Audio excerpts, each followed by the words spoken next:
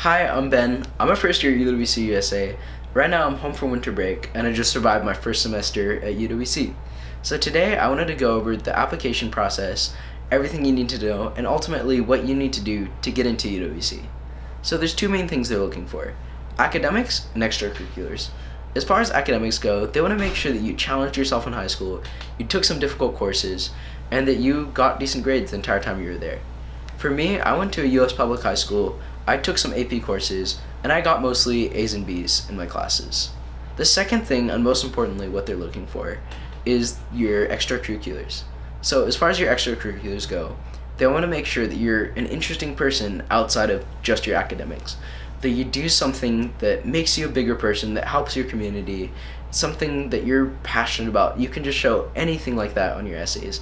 For some people it's music, for some people it's art, for some people it might be theater or drama. For me it was film and photography. I spent a lot of time in my high school film club. We went to some competitions together, we spent lots of time getting ready for competitions, preparing films, learning new techniques, and it was something that I was really passionate about and still am. So you need to show that on your essays.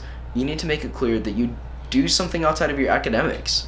For me, I like to travel as well with my family, and I think that all of that really helped make my essays a little bit stronger and helped to make my application a little bit brighter and make me a more acceptable candidate. I'm not sure how it is for other selection committees, but for the UWC USA selection committee, there's three main steps to the application process. There was first like a written portion. You had essays and questions and things you needed to write and answer.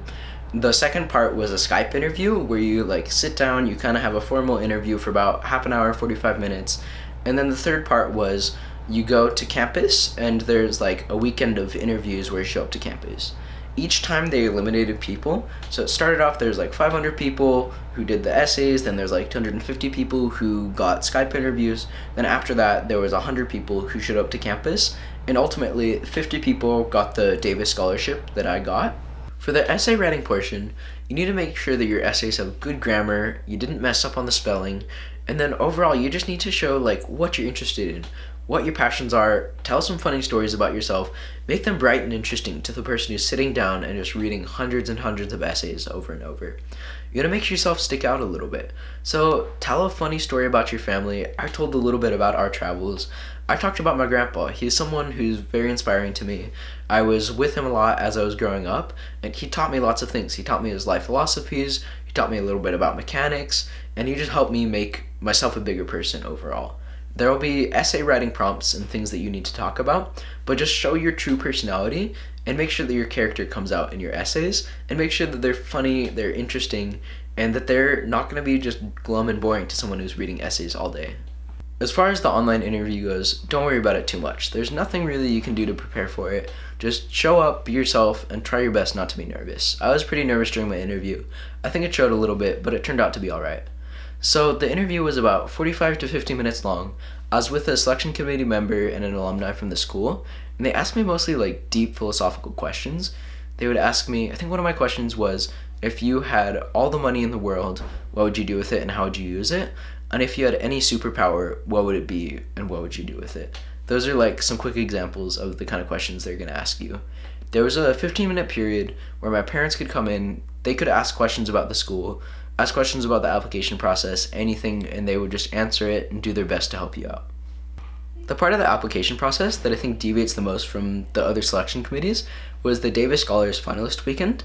It was a weekend in which 100 of us Davis Scholars showed up to campus and we did games, activities, group discussions, and the US selection committee walked around with clipboards and took notes on us the entire time. They were trying to gauge our personality, our character, how we did with new situations, how we did with new students, what points we made in the conversations and the group discussions that we were having. And it was a little bit nerve-wracking because they're not really involved. They're just kind of standing back and taking notes about you the entire time. But overall, it turned out to be fine. It was really cool to get to meet all of the students who are still on campus. We got to sit down and have a lunch with them, get to know them a little bit better, ask a lot of questions about the school, get to see what the UWC community is really like and what it's like to go to school there. We got to tour the dorms, we got to go to the different classrooms, meet some of the teachers, and just kind of get to see what the UWC experience is overall in a day. It was a very long and stressful day, But in the end, it was super fun, it was really memorable, and it was really cool. My friend Izzy made a video about it. If you want to see a little bit more about it, I'm going to link that down below. But overall, that was the final part of our application. About 2 or 3 months later, I got a call from the selection committee saying that I was admitted and that I had been offered a spot at UWC USA. And that was the final part of my application. So that's how I found out I got in.